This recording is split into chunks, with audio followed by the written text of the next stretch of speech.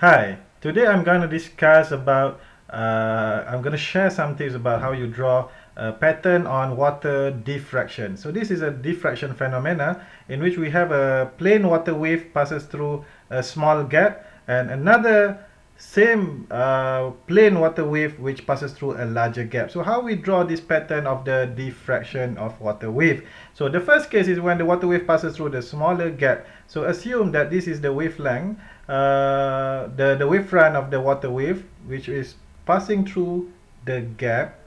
So you have the water wave is moving towards the gap. So what happened is, how do we draw the pattern of the water wave? So the tips are, look at the size of the gap. If the size of the gap is smaller than the wavelength of the water wave, look at this wavelength. This is the wavelength, yeah. Look at the size of the wavelength. This is the wavelength.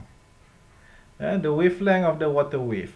So if the size of the gap is smaller than the wavelength, so then what we're going to do is we draw the circular pattern.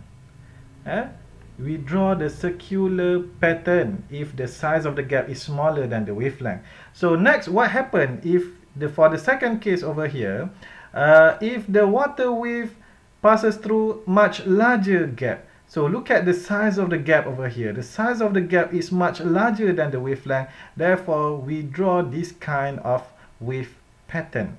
So if you look at the pattern, the first one, we have a very obvious difference in pattern in which we have a circular pattern. In this case, the second one, for a larger gap, we have a very less obvious pattern, which is something similar like a straight line, but towards the end there's a small curve towards the end of the line. So this is what we call the less obvious pattern of diffraction. Why this is happening? So we can conclude that if we have a smaller gap like this, we have obvious diffraction pattern.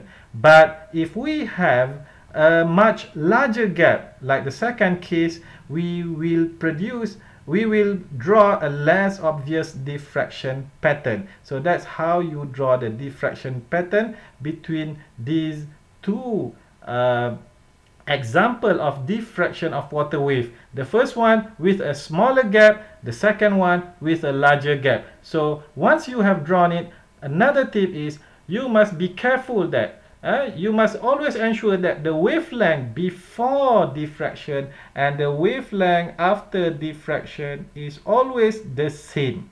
So examiner will give mark if you draw it about the same size. If you draw it at a larger size of the wavelength after diffraction, you might be losing another mark. Okay, so the mark given for the correct pattern, in this case circular, and then the second mark given for the size of the wavelength. The size of the wavelength should be constant and about the same size. Don't show too much difference on the size of the wavelength. Okay, so I think that's it about discussion on the short discussion about wave diffraction, and to be precise about the water diffraction. And have a nice day.